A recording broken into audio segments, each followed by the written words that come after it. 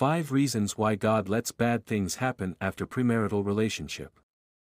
Are bad things happening to you because of your past sexual sins? While God does forgive us our sins when we confess and repent, there are often still consequences for our bad choices. So many people will say, there is no consequences, but if you look carefully, they are not saying the truth. The truth still remains the same, and God is saying there is still a way out. If you are experiencing bad things due to your past sexual sins, this video is for you.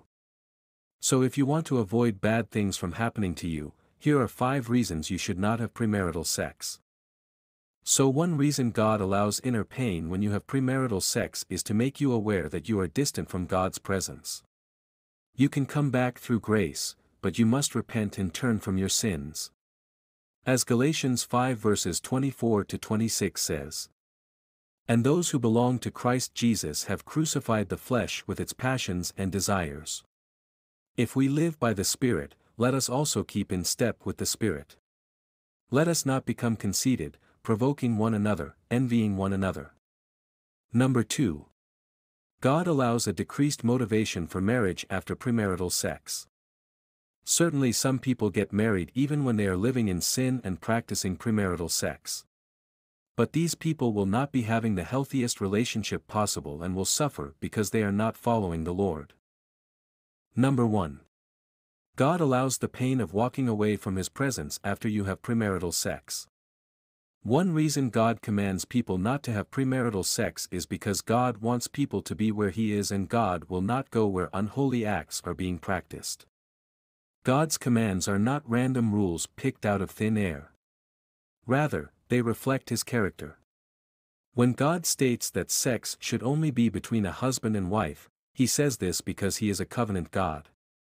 God made marriage and all that goes with marriage, like sex, as a way of reflecting the love relationship between Christ and His church, Ephesians 5 verses 21 to 33. When we misuse our bodies sexually, we are walking away from the presence of God in our lives. I'm not saying God removes His Spirit from true Christians who sin.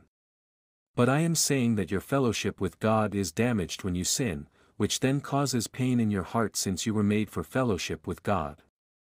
Many times, however, people who have premarital sex are notorious for remaining single for longer than they want. This occurs for multiple reasons. When a couple has premarital sex, they often act like they are married and thus don't see the point in actually getting married. When individuals have premarital sex, especially when they are Christian, they know this is wrong and they know they want a holy marriage one day. So they know they are in a state unfit to have a healthy marriage. Thus they do not actively seek marriage and remain single because they feel unworthy for a healthy Christian marriage. When you have premarital sex, you end up having more and more premarital sex because you feel like it doesn't matter now anyways since you are no longer a virgin. This then causes you to play games and waste time in more sinful relationships which are not concerned with marriage. Thus, those who choose to resist sexual sin in singleness are more likely to experience a godly marriage sooner. It's countercultural to marry young, but marrying young is certainly a healthy biblical option, Proverbs 5 verses 18 to 19. Number 4. Premarital sex leads to an undisciplined life where you lack the ability to practice delayed gratification. God allows people to make choices that are not good for them. And one consequence of making bad choices is that you are training yourself to make more bad choices. Temptation lures us by promising us immediate pleasure. And it often delivers on this promise of quick pleasure. But you have to read the fine print. Yes, you get a moment of pleasure, but then you get more pain after the pleasure. Not only will you feel bad about your sin, but your character is being corroded with every bad choice you make, thus making it easier and easier to make worse and worse decisions as life goes on. Simple things like going into financial debt, being physically unhealthy, being lazy in your career, and many other parts of life will be harder and harder to succeed in the more you give into sinful sexual pleasure because you are training yourself to be weak-willed. The more you practice delayed gratification, the more you are storing up good things for yourself in the future. As Galatians 6 verse 9 says, "And let us not grow weary of doing good, for in due season we will reap, if we do not give up." Number 5. Premarital sex causes you to be your own enemy. 1 Corinthians 6 verse 18 says, "Flee from sexual immorality." Every other sin a person commits is outside the body, but the sexually immoral person sins against his own body. You are degrading yourself as God's son or daughter when you give into premarital sex. As 1 Corinthians 6 verses 19 to 20 continues to say, "Or do you not know that your body is a temple of the Holy Spirit within you, whom you have from God?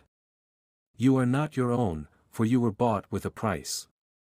So glorify God in your body." No one is perfect. Premarital sex is not the unforgivable sin. But the reason God tells us to not have premarital sex is because it's harmful to us. God loves us and wants the best for us. If you confess your sins and repent, He is faithful to forgive. 1 John 1 verse 9, He can make us pure in Christ, and He is able to empower our sanctification. Thank you for watching. If this video touched your life, then like, comment and subscribe.